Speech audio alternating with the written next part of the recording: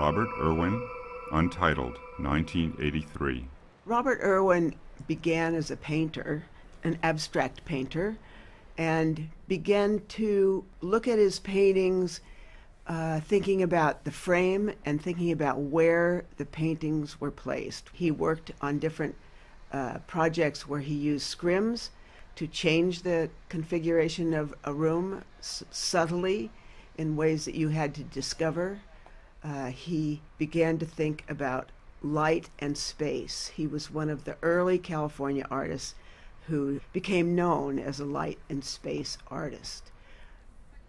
This work went in right after the sun god, and I thought it was important to have something very different than the sun god, something that would indicate that we were not going to just put up oversized statuary all around, and something that maybe even considered the sun in a very different way.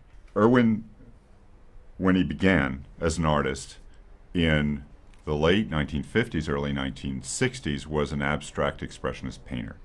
And that evolved through a series of methodical, deliberate, highly considered steps into a practice by the late 1970s, when I first encountered it, that essentially amounted to looking at an empty room, or what appeared to be an empty room. He developed his paintings step by step until they began to interact with and consider and invite the presence of the space that they were in more and more, until he eliminated the presence of the painting or the object itself completely. And it forced you to attune, it forced the viewer to attune himself or herself to a kind of attentiveness that you're not used to when you're looking at art. And he developed this into something that he took out into the world. And that's what this piece from the early 1980s is.